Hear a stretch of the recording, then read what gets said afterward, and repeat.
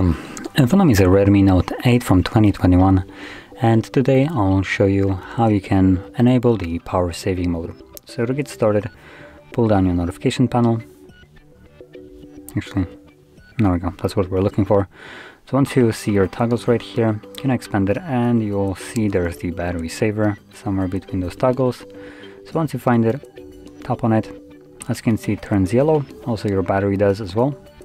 And that is it. Your power saving mode is enabled right now. Now I'll mention that with power saving enabled, things like Wi-Fi and mobile data will be turned off when the device is in sleep mode, and this is considered sleep mode when it's just simply locked. It will wait a couple of minutes before it disconnects, and then it will just turn those off, so it preserves battery. And because of that, you won't be getting any kind of notifications that would usually require internet connection. So as an example, Messenger, Facebook, WhatsApp, and so on.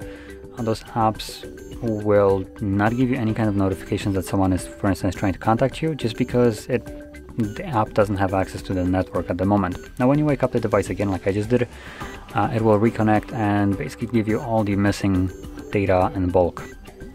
So any kind of messages that you were missing will be delivered the moment you kind of like interact with the device.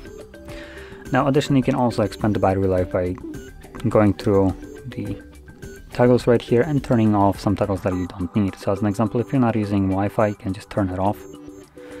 Location, if you don't use it, you can again turn it off.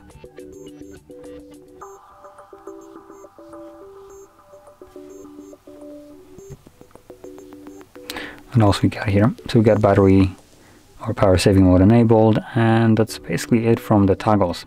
Now, one most important part of preserving your battery would be the brightness. Now, max brightness like this will obviously reduce your battery, and dropping it by half even can yield you up to like 5 hours maybe of battery life. Let's see if it actually tells me anything in here. Battery saver. Okay, so it doesn't give me any kind of timers right here. But yeah, dropping your max brightness will give you a significant battery boost. So if you want to preserve your battery, you might want to change the brightness right here. Now, anyway, once you're done with this, you can simply tap on a toggle to turn that off, and any kind of toggles you turned off along the way, you can re-enable them. So that being said, if you found this very helpful, don't forget to hit like, subscribe, and thanks for watching.